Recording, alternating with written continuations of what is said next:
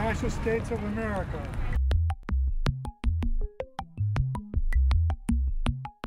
Citizens United case 1 year ago, we said the corporations have the same rights as people to spend their money however they want on elections. There's almost no restrictions, and that's the way it should be because corporations are people. Don't you see what's happening in the United States? We voted to give the corporations even more control over our elections than they already had. And we sold out the American people one more time. I'm Ruth Bader Ginsburg, and I voted against this awful idea. I'm Justice Clarence Thomas, and I'm an Oreo. I believe my colleagues just bought the best democracy money can buy. Recalibration test. Our homes are being stolen. Corporations are all of a sudden people. We the people?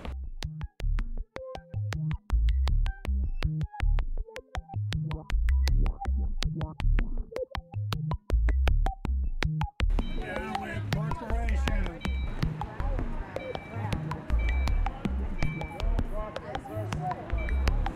That's been bought by the Power of the corporation. corporation.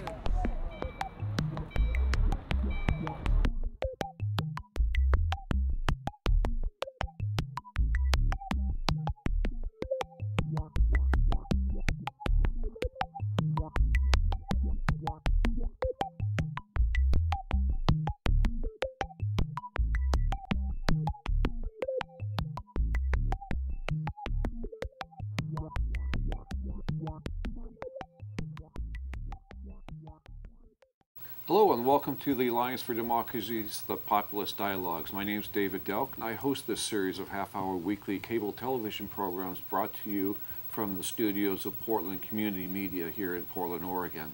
The Alliance for Democracy's mission is to end corporate domination, to establish a just society based on a sustainable, equitable economy, and to create or establish true democracy. If you're interested in the Alliance for Democracy, visit our national website at www.afd-pdx.org. I'm sorry, that's actually the Portland website. The national website is www.thealliancefordemocracy.org. So today we are going to have David Cobb, who has visited with us before. David is the chief spokesperson for Move to Amend. He formerly was a candidate for Attorney General, running on the Green Party candidate for Attorney General in Texas. He also ran as the Green Party candidate for the U.S. President in 2004. And so welcome to the program again. Well, thank you, David. It's a pleasure to be back here on this program, and I do want to remind your viewers the only reason you're hearing a conversation like this where we're actually telling the truth about who is actually running this country is because you're watching a community media source. In other words, this is non-corporately filtered news, information, and analysis. So I really want to underscore how pleased I am to be having this conversation and how you, the viewer, should really contextualize the fact that you're hearing these kinds of conversations precisely because we, the people, are using our own opportunity for media to talk to one another. I think that's a very important point. And actually that reminds me, when I do that introduction, I say cable. I really shouldn't say that. I should say public access cable because we're here on a publicly provided platform. And in fact, it's Portland Community Media, Right. and it's Portlanders talking to one another without that corporate filter. Right. I think that's powerful. Right. Yeah. So thank you for correcting me. You didn't correct me, but thank you for allowing me to correct myself, and I'll change that in the future. You bet. Right. Yeah. Right. So you were here 2 months ago, maybe 3 months ago, and why are you back? Well, I'm back for a couple of reasons. One, because Portland is, in fact, a hotbed of progressive populism. This is a place where we, the people, are beginning to work together. The national coalition that I represent, Move to Amend, has found that Portlanders are excited about the idea of a people's movement that will actually take our country back from these corporate hooligans who have hijacked it. Because, David, The reality is that today, these unelected and unaccountable corporate CEOs, they're not merely exercising power. They are ruling us. As surely as masters once ruled their slaves or kings once ruled subjects, unelected and unaccountable corporate CEOs are ruling us because they're making the fundamental public policy decisions that affect all of our lives. Can you just give us a concrete example of how that works? Sure, here's one. I mean, every one of the folks who are watching us today are eating genetically mutated organisms. Why? Are they choosing to do that? Well, who made the decision?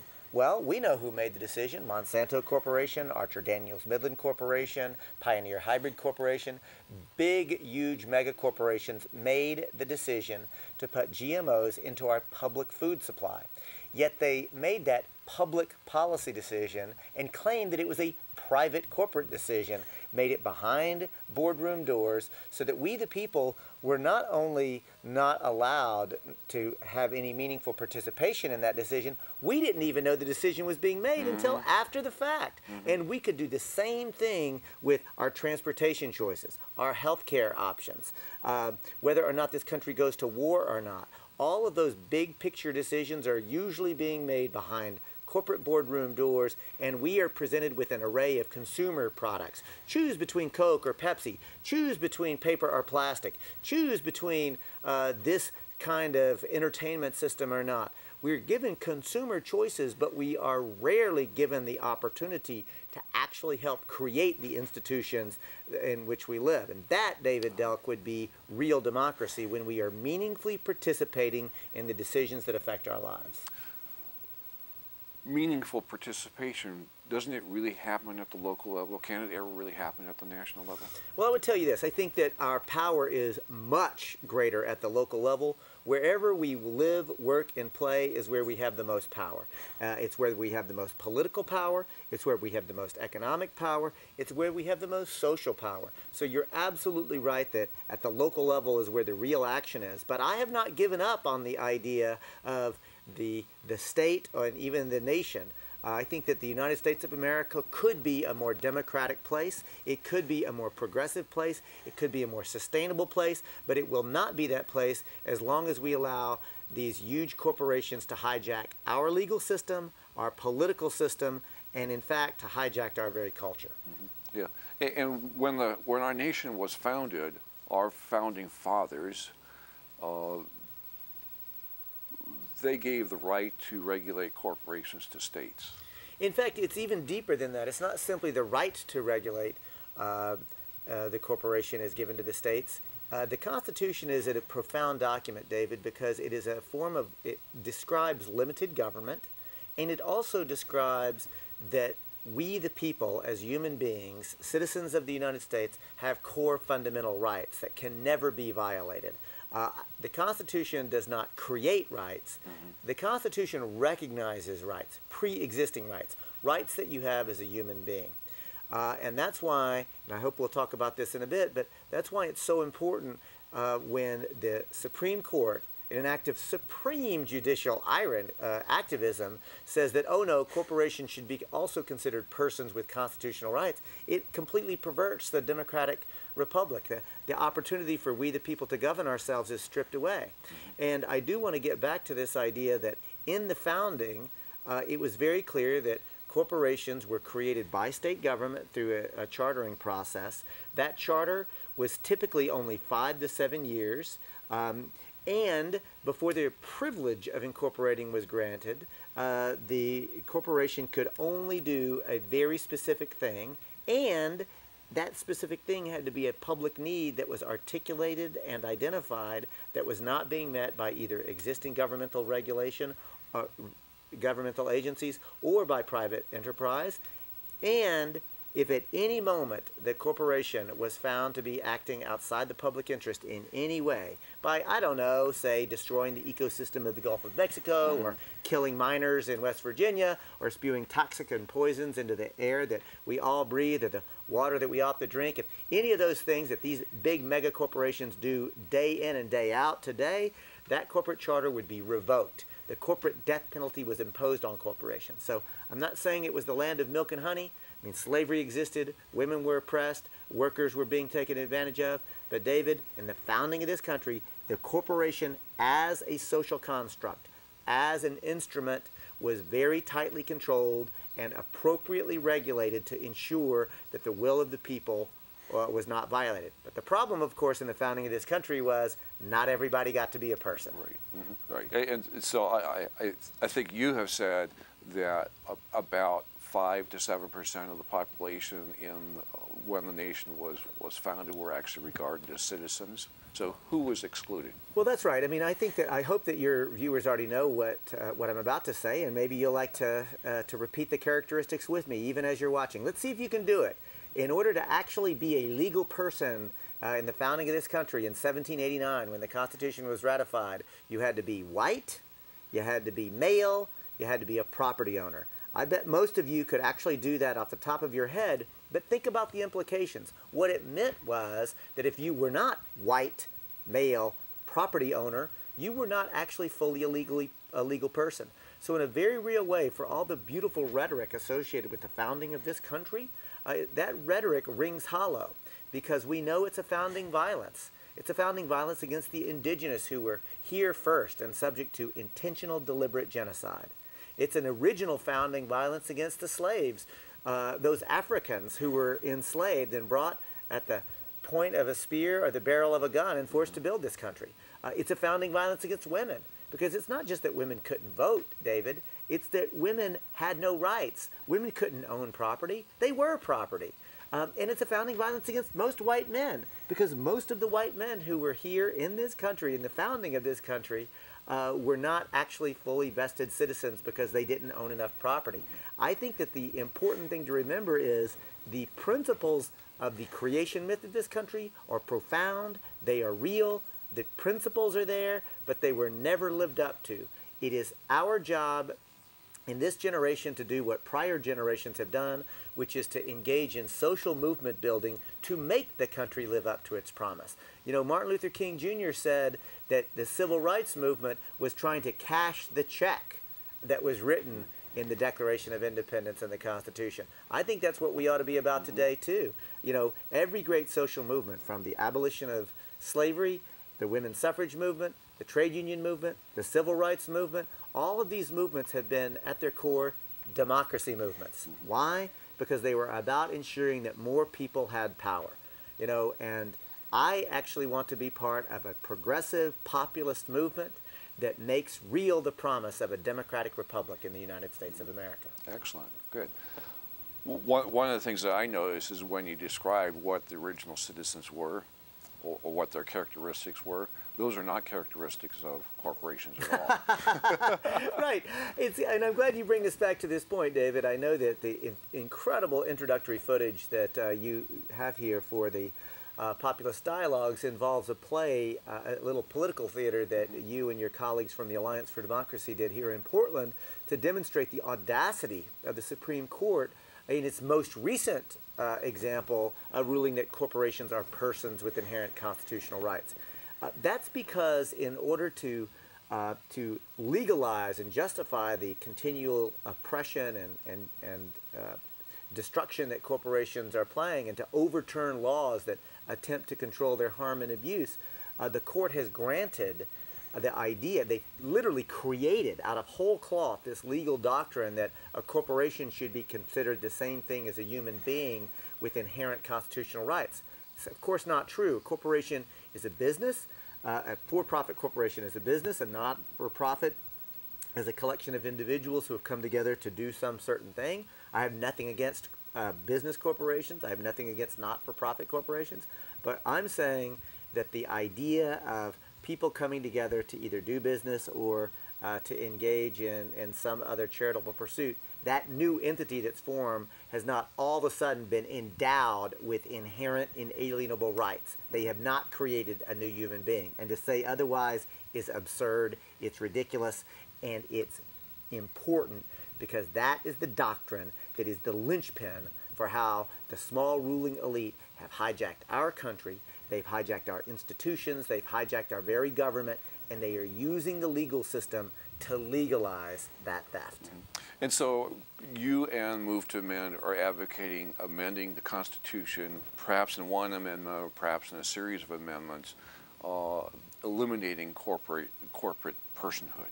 Yes, because remember, David, that this idea of corporate personhood, or stated specifically corporations claiming the constitutional rights that are only available to human persons, this doctrine was created by the Supreme Court and implemented by the judiciary.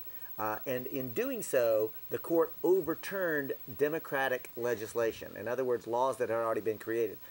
We don't see a way out of being able to fix and correct the error that the court made without going through an amendment process. I mean, you can't legislate, we can't go to our legislators and make a new law because the court will simply overturn that law. So it's pretty clear that we need to do what the abolitionists did and what the women's suffrage movement did and correct the court's horrendous mistake. And in doing so, David, we will not, it's not just a legal strategy, it's also a movement strategy. We need to be engaging our friends and neighbors in this conversation. We need to be going to pool halls and bowling alleys. We need to go to political forums and asking the question of people who claim that they want to represent us. Hey, candidate, do you believe that corporations are persons with constitutional rights? If not, will you join us in a movement to amend the Constitution to correct the court's error? Because, David, if anybody, whether they're running for Soil and Conservation District or U.S. Congress or President of the United States, if they're not willing to stand with us, we the people, on this issue, it is the central issue of the day. Who will rule? We the people or these large corporations? If a candidate is not willing to get on the right side of that issue, I say they don't represent me. It would appear that a lot of people understand this when it's presented to them, but we don't. I think most people don't think that this is something that can be changed. It's part of the world as it exists. It has existed this way forever. Well, first of all, it hasn't existed this way forever. No. Remember that for the first 75 years of this country, corporations were very tightly controlled to begin with. I mean, the charter only lasted 5 to 7 years. They could only do specific things that they were granted to be done. The corporate charter to be created had to actually be passed by the entire legislature. And corporate charter revocation proceedings were initiated anytime a corporation acted outside the public interest. So that's reality. That's not just the Green Party's platform on how to deal with corporations, although it is that. It's also our own history. So we're saying let's return to our history. But even deeper than that, this legal doctrine of corporate personhood or corporations having constitutional rights, it was not the case for the first 120 years of this country. The first time the court ever did it, of course, was 1886, but it's only been in the last 25 years that you've really seen a body of law build up around this idea of corporate personhood. So it's a very recent phenomenon. And I wonder, viewer, do you think the current state of our economic degradation, our environmental destruction, do you think that maybe that has something to do with the fact that these large corporations have been granted more and more power by the court system? That's why I'm so excited to be working with principled conservatives and Tea Party members who are willing to work with me on this movement. We've got a broad and deep movement, David, that includes principled conservatives, it includes liberals, it includes radicals, it includes independents, it includes moderates. Basically, almost everybody except for the ruling elite, when you lay this out, agrees, well, this is stupid.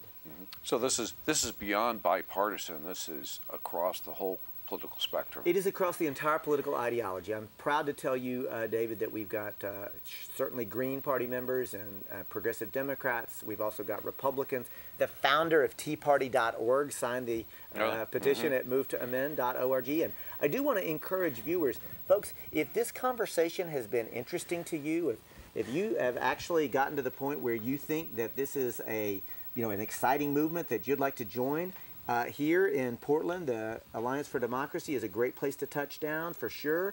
But at the very least, I'm going to ask you to do this. Go to your computer, get online, type in movetoamend.org, add your name to that petition. Because this is not a petition we're going to just submit to elected officials. This is an organizing petition. You'll join 112,000 other Americans, and the number grows. And we intend to take this country back. We'll get you in touch with other people, and we'll share with you actually non-corporately filtered news, like the fact that a resolution passed in Madison, Wisconsin, where 84% of the people said, amend the Constitution, corporations don't have rights. There's a movement going on, David. It's broad, it's deep, and it cuts across the political spectrum, and we want to encourage your viewers of the Populist Dialogues to join us. Right, yeah, and so you've been in Oregon touring Yes. through a number of smaller towns and here in Portland. And where did you go, and what has been the reaction? Well, I was all day in Eugene doing a training. I was just yesterday in Portland doing an all-day training with the Alliance for Democracy. And in between that time, let's see, Ashland, Medford, Roseburg, Florence, Salem, maybe Hood River. You know, I've been enjoying the beauty that is Oregon, but I've most importantly been meeting ordinary Oregonians who are pissed off.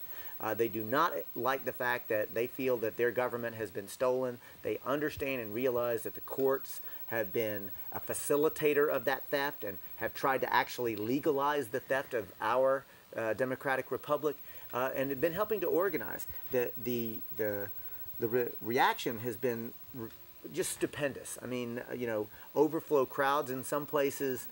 Local media have been covering us as an ongoing story.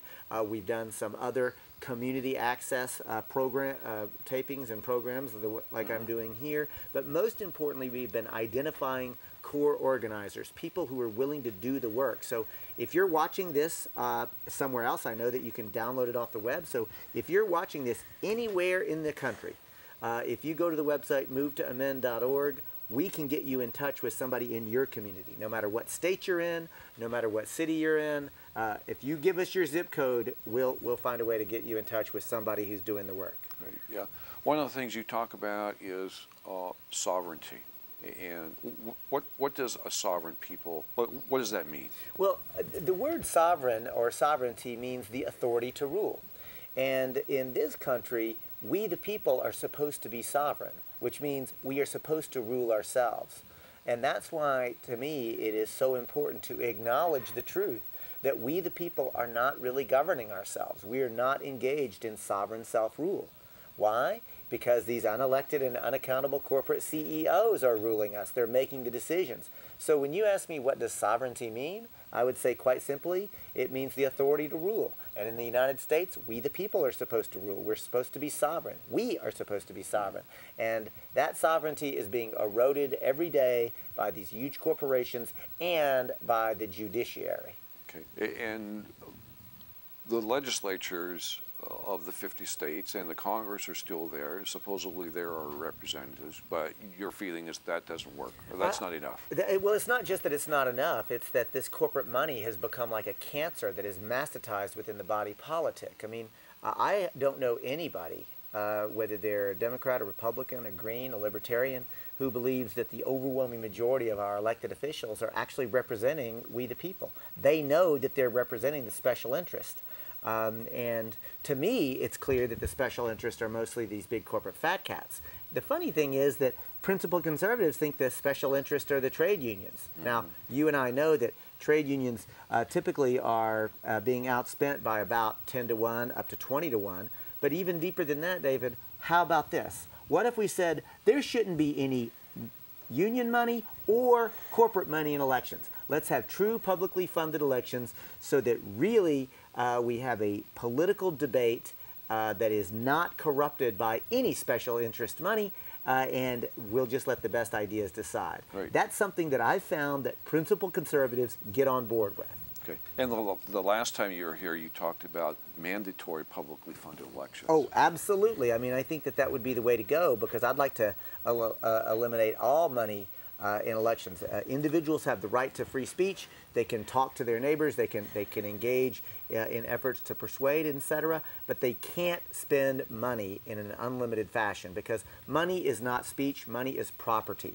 And here's the thing: if the wealthy can spend as much money as they possibly can, what they do is buy speakers and microphones and amplifiers, and they flood the market with radio and television ads so that they drown out the rest of the voices. Yeah, so we have about 3 minutes. I know there are 2 events that are coming up, one in Madison and one in Humboldt County. So about 3 minutes to talk about both of them. You got it. Thank you, David. So August 24th through 28th in Madison, Wisconsin, we the people are gathering at a democracy convention. There'll be tracks on media and democracy, racial justice and democracy, ecology and democracy, and I'm helping to put together a constitutional reform track. We expect between 500 and 1,000 Americans. If you, the viewer, would like to get involved, go to democracyconvention.org and sign up. Come on out and tell me that you saw me on Populist Dialogues on Portland Community Media. I'll buy you a cup of coffee. The second event is something that I'm personally very excited about. It is a weekend-long deep democracy community training. It is designed for individuals who are ready to dive in and dive in deep, to learn the history that you and I just glossed over, to learn exercises and techniques to be part of this growing democracy movement. You know, David, I like to say that Rosa Parks, the great champion of the civil rights movement, was not just tired one day and refused to give up her seat. She had gone through trainings, she had gone through strategy sessions, she had spent time preparing herself at a place called the Highlander Folk School, or the Highlander Center. Well, Democracy Unlimited in Humboldt County, we aspire to be the new Highlander Center, the folk school for the democracy movement. If folks want to come there, it's October 7th through the 9th in Humboldt County. We'll feed you fresh organic food, we'll put you up and host you, but most importantly, we'll give you and about 20, 25 other people a chance to really experiment with what democracy is, to learn the history of the law, and to learn what our strategy is to take our country back. And Humboldt County is the home of the Redwoods. It is. It's a beautiful place. Redwoods, of course, the same crashing Pacific Ocean that you can enjoy. And most importantly, though, it's a place where we are gathering together to tell each other the truth and to engage in strategic dialogue and conversation. And one thing that I have experienced when I participate in these deep democracy trainings, that I learn as much from the participants as the participants learn from me. So if you're interested, if this makes sense to you, the website there is duhc.org. It stands for Democracy Unlimited of Humboldt County. You can also give us a call at 707-269-0984. Come in and learn our plan to take our country back. Excellent. Thank you very much for being here, David. Always a pleasure to see you. Thank you so much. Great, good. So that concludes our program for today. We had the graphics on both of the Democracy Convention and the training in Humboldt County up earlier. We want to thank our crew today. Our crew today is Roger Bates, Hollis Benedict, Tom Thomas, and Joan Horton. Thank you for being here, and we will see you again next week.